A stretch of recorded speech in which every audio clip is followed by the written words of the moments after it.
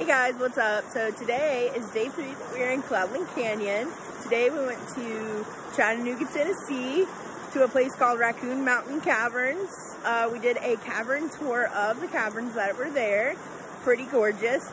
And then we came back and now we are hiked to a little crossover creek right there. That is pretty amazing. I'll post a video of what that is, and then I'll also post some pictures from the caverns of the tour that we did today. So stay tuned for what we are doing tomorrow. Tomorrow is our last day that we are in Cloudland Canyons before we head to Bowling Green, Kentucky. So stay tuned, guys, and I'll let you know. Don't forget to like and subscribe.